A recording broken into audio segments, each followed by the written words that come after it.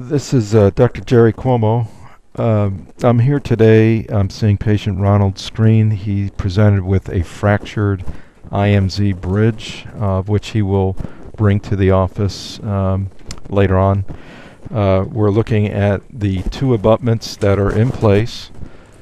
And Ron, if you can just stay open now, we'll just use our suction and go in there. I'm going to identify the two implant bodies. We know now from initially looking at Ron's case that we're going to call these implants numbers 19 and 20, with 21 being a missing edentulous area. We're going to look at implant number 20 first, and by viewing that, our examination of the threads show that there is debris, partial debris inside this implant, of which more than likely could be cleaned. We know that the threads are somewhat worn, but they don't look like they're in any way touched with any instrument at this point. So we're going to move and compare the threads of this implant with that of the implant next door to it.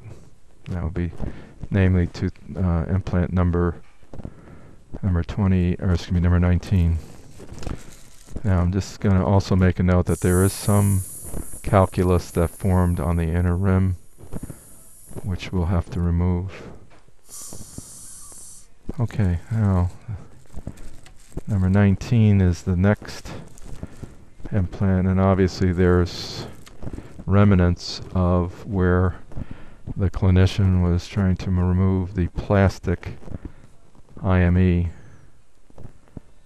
and so it's located in the threads. I'll just demonstrate. There's a little bit right there, but it actually extends all the way down into the base, and I guess the attempt was to go into this tooth with possibly a rotary at the time. One of the walls is somewhat worn now from that attempt, but not penetrated to the outside, so there's no communication that I can see from the inside of the implant to the outside. The question is, will that area be used? Can we use that again? Can we thread through there? One of the ways to find out is to clean out by hand the rest of the plastic, and then from there possibly just take a plastic part like an impression coping and just try to twist it down gently with some lubricant to see if it would engage all the way.